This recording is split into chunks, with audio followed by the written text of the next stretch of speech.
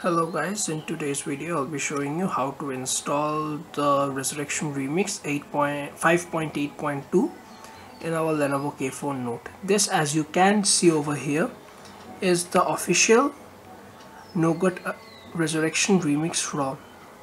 What does the official mean? It means that you will be regularly getting OTA updates, and our ROM will also be managed by the RR developers, that is the Resurrection Remix developers.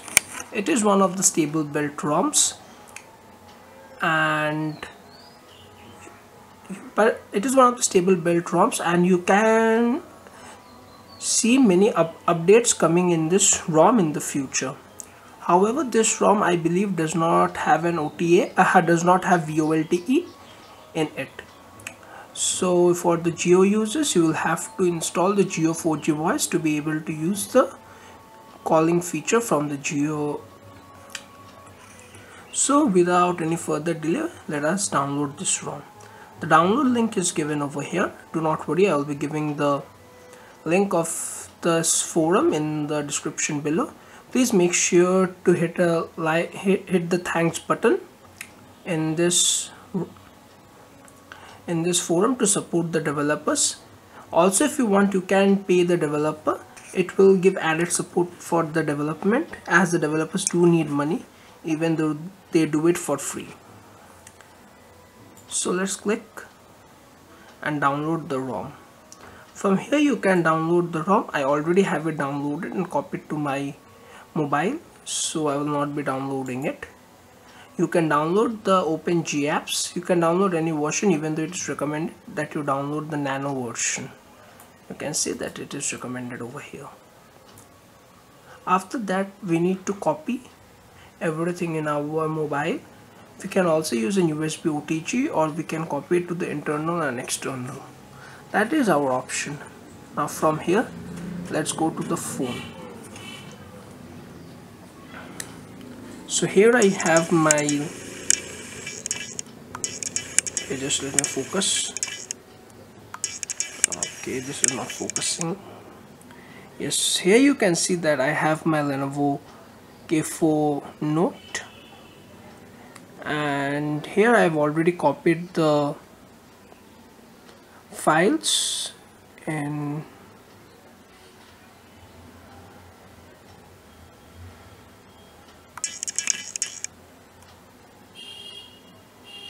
my internal storage. You can see that I've copied the files over here. So let me let me just copy it to I'm using the second space of the Lenovo, and I'm using the secured space. So let me just copy it to the free space so that I can access it via TWRP. So just wait. You can simply copy it to any space. I have done it in the secured space due to some reasons. So just let me copy it in the open user data so that it will be accessible by the TWRP mode. Just let me paste. So we can see that there is not enough memory. So I just need to delete a few files. Let me delete them. And after that, I'll be coming back to you later on. I'm just pausing the video till I copy it. Now that I've copied all of these to my internal storage, that is my open user data, what I'll be doing is I'll simply be rebooting my phone into the TWRP mode. To do this, I'll be holding the power off switch and the volume up and down button. If you do not know how to install TWRP in your ROM in your phone, I'll be giving a link in the description below to follow it. All you need to do is follow it. It will unlock your bootloader and flash TWRP and Super SU in your phone. But keep in mind that your phone will lose its warranty. While I enter into TWRP mode, let me tell you why Resurrection Remix is personally my favorite ROM. Resurrection Remix, or the RR ROM, is actually a ROM which comes from many other ROMs. It means that it takes the best features of all the ROMs, and then what it does is it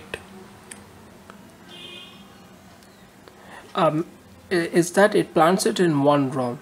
it means that you get all the best features of different ROMs into one ROM, and that is why the Resurrection Remix is actually one of my favorite ROMs. You can see that in my Moto G4 Plus I always use the Resurrection Remix ROM. I've been using it for over a month and I do not plan to change it. Now that we have entered into the TWRP mode, let me go to wipe, go to advanced data, go to Dalvik cache, system, cache and data. Do not select the internal storage or the micro SD card. Just these four options. It will wipe all your data, so be prepared for it. You can take a backup using the titanium backup, and it will always restore your phone to your previous state. Now go to install, select storage to whatever you have taken. I have taken for me the internal storage, so I go and I go down, and then I flash the Arden 5.8.2 from here. So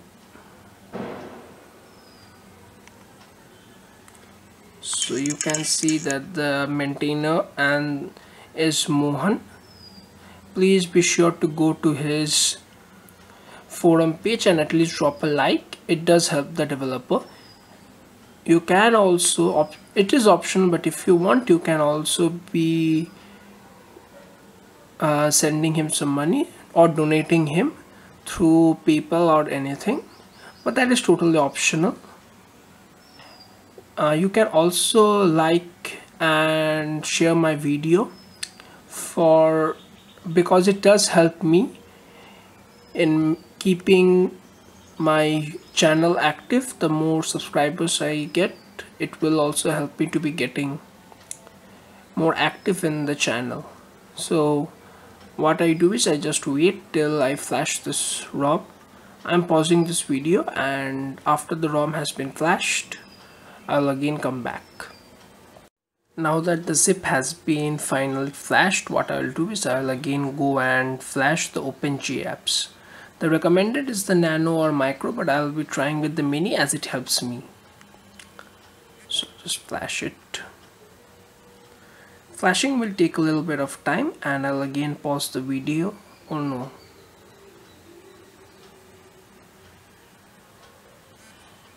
As you can see that this one was not compatible with it, and so I'll be trying to use any other build. I'll be using the micro version.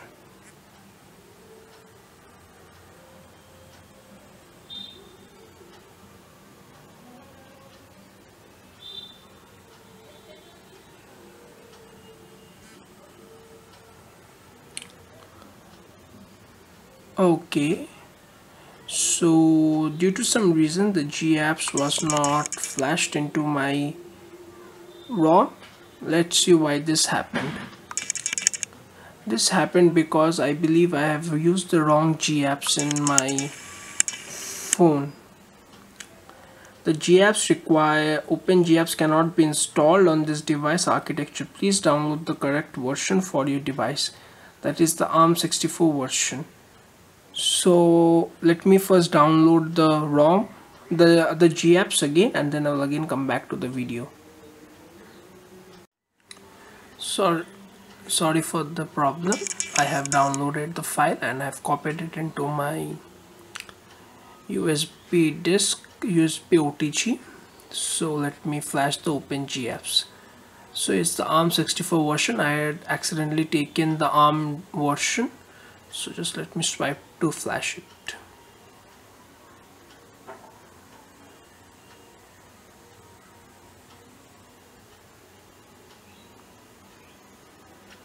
Now it is recommended that you flash the nano or the micro version, but in this video I'm flashing the mini version.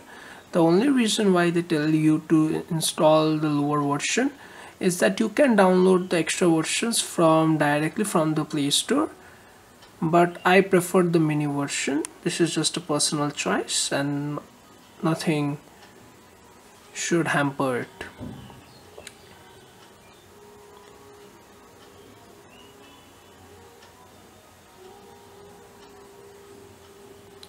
So once the installation has been done, I'll again come back to you.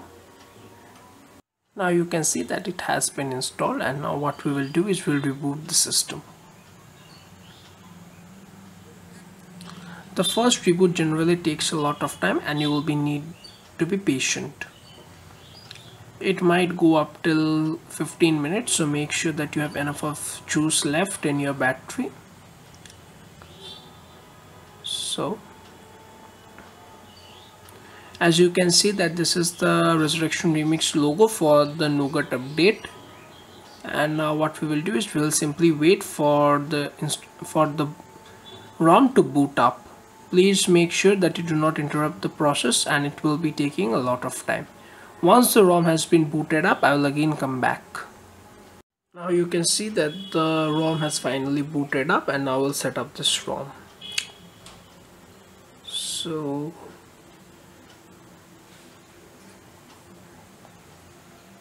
due to some reason it is taking Reliance Jio as loop mobile.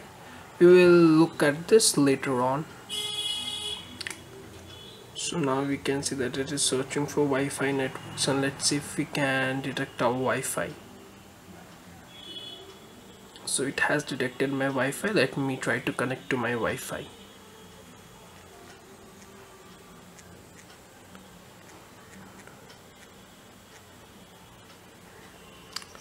I've entered the password, and now let's see if it is being connected.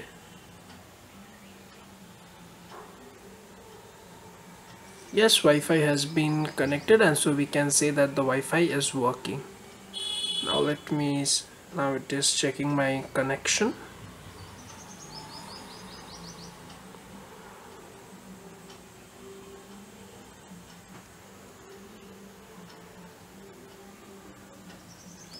So it is asking for my Google account. Let me just put in the details.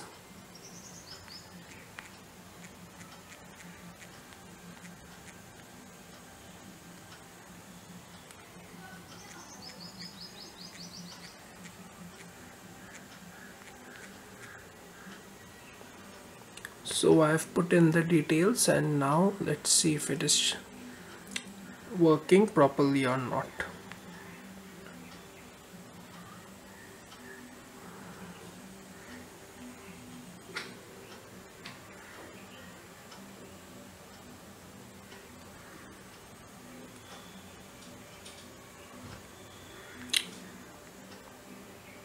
I'll set this up later on. So for the time being, let me use the Pixel launcher. So we can see that the ROM has finally booted up, and let's see, it is running 7.1.1 over here. As you can see, it is on the latest security patch update, that is of the March. And also we can receive OTS through configuration, if I'm not wrong, miscellaneous, and here for the update we can check for the updates.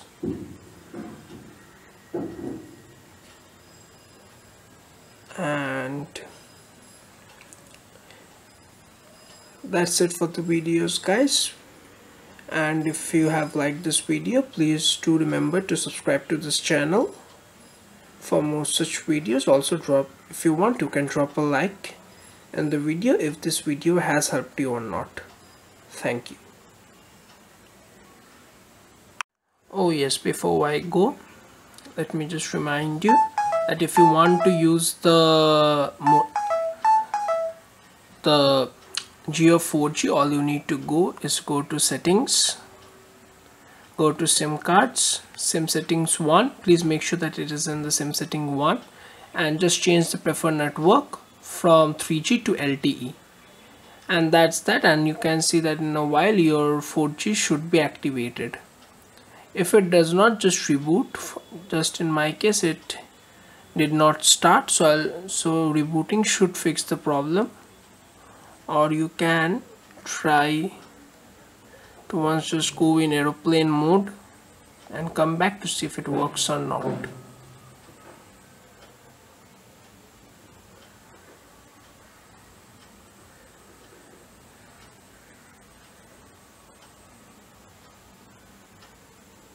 So you can see that the tower has come. Rather than rebooting, you can first just try to let it go into the aeroplane mode, and if it works, then it's okay. If it doesn't, you just reboot it and it should be working. Make sure that the preferred network type is LTE and not 3G, and then your Geo 4G will be activated. And that's that for the videos, guys. I hope you liked it, and if you did, please do drop a sub to this channel for more such videos.